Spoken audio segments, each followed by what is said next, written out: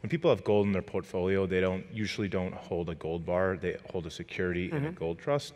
So, and a lot of people don't want to deal with the security of securing Bitcoin. It's not an easy task for the average user. So, but for the more DIY crowd who want to actually hold Bitcoin and don't just want exposure to it, but want to use it or for whatever reason, then we started to build Gemini, which is a New York headquartered, US licensed compliant Bitcoin exchange. So the ETF and Gemini are two different on-ramps for two different customers, if you will. Gemini will be more like a NASDAQ with, it's sort of, the way to think of it is like NASDAQ, E-Trade, and DTC collapse into one. So it has, custody of digital assets as a matching engine, and it's just like buying a security in some ways on NASDAQ. The ETF is a product that will trade on NASDAQ, and you'll buy a share in it just like you buy a share in Apple Computer.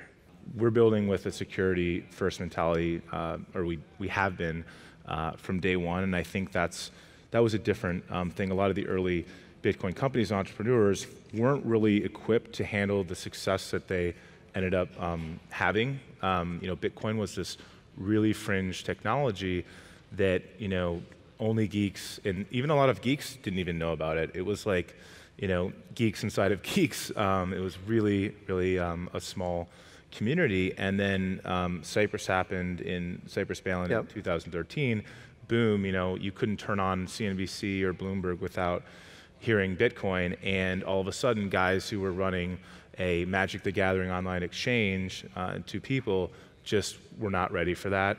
So we recruited our team largely from actually outside Bitcoin, but at top hedge funds and people who had dealing with a lot of security and InfoSec problems for over 10 years. So we really wanted to make sure we did this right and built our team the right way, and people who understood what it meant to do business with money. I mean, it's a very different startup. You have to get security right. You have to get a banking relationship. You have to get a bank to put their name behind you.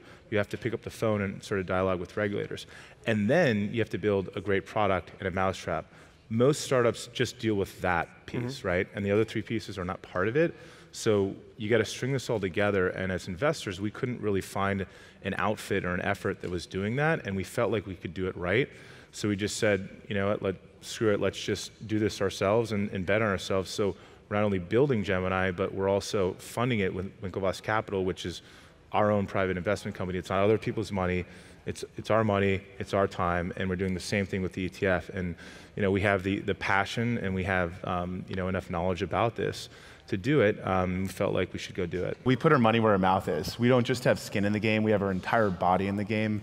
We're building a company in Gemini, the ETF, which is effectively like building another company. And we happen to hold Bitcoin and put a significant amount in that, and we've never sold, and we hold today. I don't know if we're experts. I'm not sure how you define an expert, but the goal is not to be an expert or popular. The goal is to change the world, and I think we're doing that, or at least trying to do it. And look, I think does Richard Branson understand all of the physics of his spacecrafts? I'm not sure, but he's leading the charge, and that takes courage, and I applaud him for that. And if anybody else wants to step up and do it, come right ahead, but we're just going to try and blaze that trail.